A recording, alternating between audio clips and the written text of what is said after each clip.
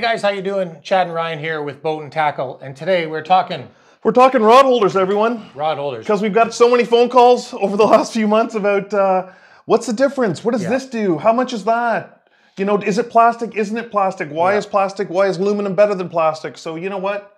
Chad and I have been talking, and we just thought we got to do one. We're going to do the good, better, best scenario, or the whole dog and pony show. I love the whole dog and pony show. It's like, you know, I never had a pony. Spent a lot of time doing that. Yeah. So take her away, Chad. That being said, let's start down here on the entry-level side of Traxstech here. This is the HBCS 200 rod holder. This is an ABS construction with a metal base. It does have a little diamond-shaped base in the bottom, so you can turn it whichever way you want in the track and then tighten it down.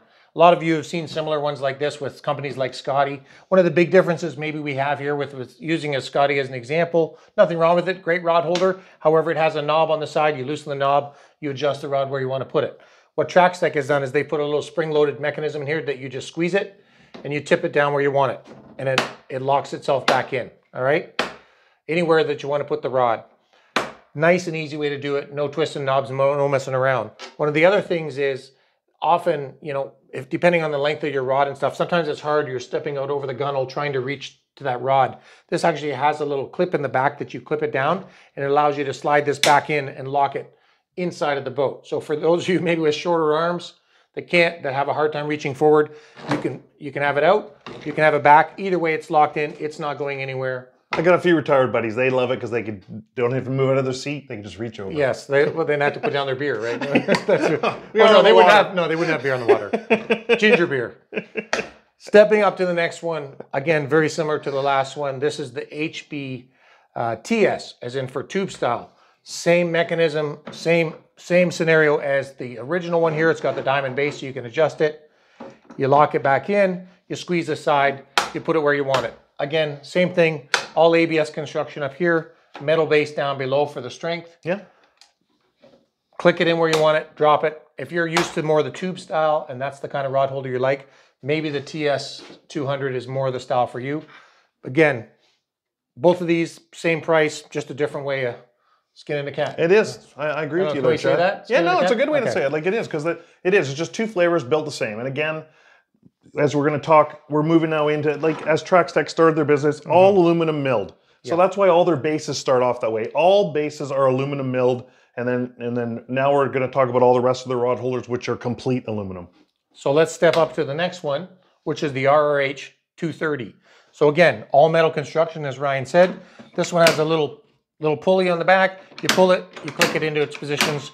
It is not moving once it's in those positions. That pin locks into place and it's going where it is. So you've got 5 fishable positions on this. It's a straightforward, no frills kind of rod holder. Does exactly what you want it to do. With a diamond base. Yep, diamond base. Again, turn it left to right. Go fore and aft. I can just demonstrate that here. I just had it tightened down in the track so you can have it facing to the front or rear of the boat. You know, we've got charter captains using this now. It's just a good rock solid, whether you're musky fisherman, whatever. This thing is up to the task. Yep. Right? Let's move on to the RH1. Leads us to the RH1. So basically what Traxstech did is they basically took what was going before, you know, for some certain models were unscrewing theirs for Scotty and whatnot. These guys were pinching, adding pins and the pull. Now these are all, they're spring loaded. So you pull to the left, you pull it out to move it, you lift it to twist it one way. Heavy duty and springs. Down. It is heavy duty, like very heavy, right? And so that's why I always suggest to people, depending on what you're doing, right? It's a great rod holder. I know Ryan Sharp, Captain Ryan Sharp of Grand Bend Fishing Charters, loves them. He's got 4 of them on his boat. They're heavy duty. They're nice. Once they're set, they're set.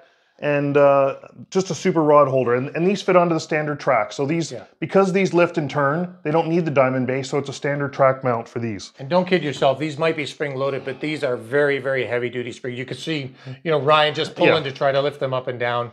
The nice thing is as he said, you know, once they're set, they're set. One of the things we didn't talk about actually on there, and actually on all of these, was the keeper strap. Oh yeah, Chad, good one. So every rod holder that Traxstech sells comes with this keeper strap. And ultimately, what this is for is when you're cutting across the lake and you've got all your rods, you're picking a new spot, you stand up your rods in there, you take the keeper strap off, You go up over the seat of the reel, back down, you lock it into place, and that rod's not going anywhere. I just showed it when I assembled my when I loaded all the gear onto my buddy's boat in Vernon.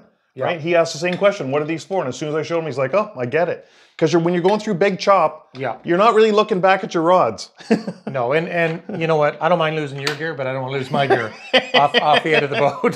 So keeper strap is on every single rod holder, so that's good to know. So back to the RH1s. Yes. There's 3 flavors of it. So this is the one that mounts onto the tracks. Yep. And then, of course, we've got a lot of different boaters out there. And from where I come from, I spent a lot of years sailing as well. I got a lot of friends up in Muskoka. They're all a lot of them driving pontoon boats now. Believe it or not, as they get to retire, they're fun to drive. Yeah. But they want to be able to put a rod on there either for their grandkids or their guests or even themselves, right, if they're running around. So this one allows it. It's got a rail mount for it, right? And you can buy this with 2 different size rail mounts. So the nice thing about it is it's an RH1. You can go on our website, check it out.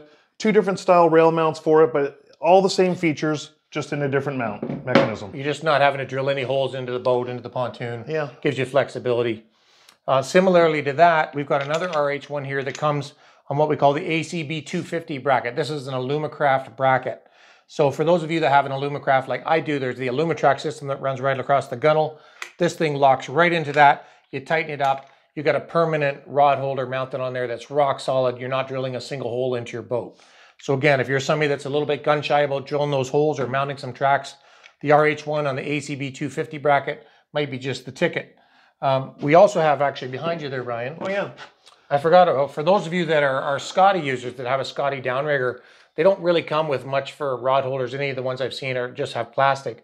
So Traxstech came out with another RH1, again, all milled aluminum construction with a base that mounts right onto the Scotty downrigger base. So this is just an instant retrofit and upgrade your rod holders right off the bat. So yeah, and again, I think Jeff was telling us that he started making that when he had the request. Yeah. Right? So that's one nice thing about them. You know, if they get enough people asking, they just say, hey, we're going to make that thing. Yeah. So this is just another example of that. And then we're going to move up now to the Cadillac of their rod holders, and that's the GT series. Absolutely. So you've got the GT 100 and the GTLT 100. The big thing about it is they're ratcheting, right? And that's the one of the... I like how you did that, both of them at the same time. It's a nice feature. So these ones are diamond based again. So forward or aft, right? I should point out that's just on the GT 100, not on the LT, right? Yep, because it's lift and turn. Yeah. Pull the pin, lift it up. Pull a pin to put it down, raise it up. The nice thing about these is, Chad, talk about the number of... Yeah, so, you know, one of the things for any of you that have been fishing salmon or muskie or anything that's, you know, got a bit of weight on it, when you've got this rod and you got a big fish on and it pins the rod in here, it's really difficult to reach out and pull that rod out. There's just a lot of force. So the beauty is you can just pull it up, lift the rod straight out. You have no issues whatsoever. Yep. Charter guys like it because, you know, especially when you're bringing people that aren't real fishermen, that haven't done a lot of fishing, it's easy for them to get the rod out and grab it. Just makes life a heck of a lot easier. And then that takes us to the GTLT. Absolutely. And the only difference is, as I said, this one had a diamond base. And with the diamond base, that's how we're turning it fore and aft. Well, in this, you know, same ratcheting thing, but this is lift and turn. So we're lifting it, turning it, same idea, right? So it's just that one standard, and again, locked in place, whatnot, and back up. And how many positions, Chad? Because this 17. goes below 9. It goes below 9. 17 fishable positions. 2 of them are below 90 degrees. So if you're looking to get that rod down below the gunnel, I mean, the GT series is the way to go about that. It's really the GT 100 is our most popular rod holder by far. We can't keep them in stock. No. I was glad we just got a load of them in, so it's good because we're starting our season again. They're the rod holders that I don't want to be out of stock on because I just get a lot of calls for them. And now we get down to the end. This is what this is one the muskie guys like to see. The Alt 617 or it was so close. That's the ALT4 with the S17 rod holder, or some of you know it as the Salty. As I like to call it, the Salty. Yes.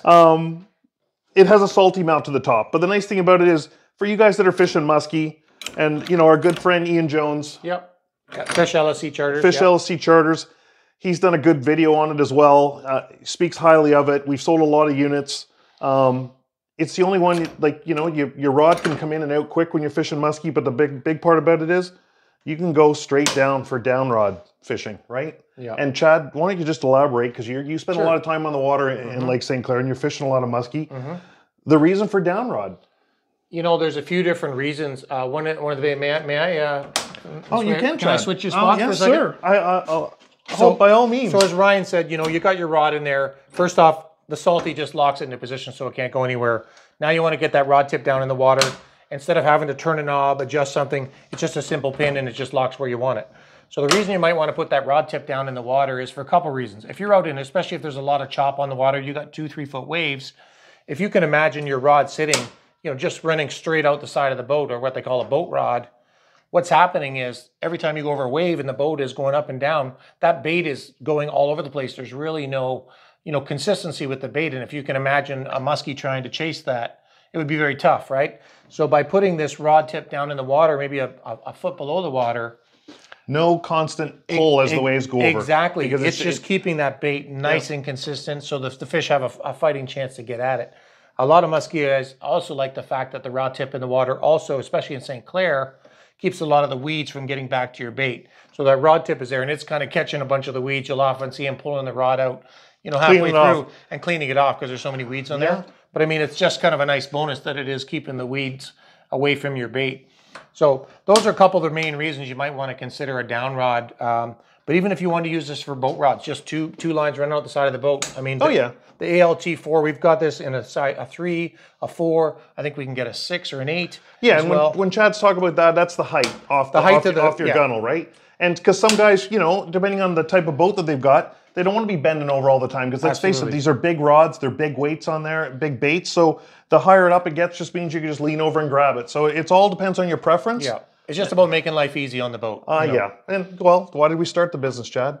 To make life easy. We want to fish, laugh, that's it. And enjoy what we're doing. Shoot a couple videos. Yeah. You know. So there's our rods. If you have any questions, please reach out to us at www.boatandtackle.ca. Or give us a call, 1-800-485-8950. We're always here to help. We have a lot of people calling us.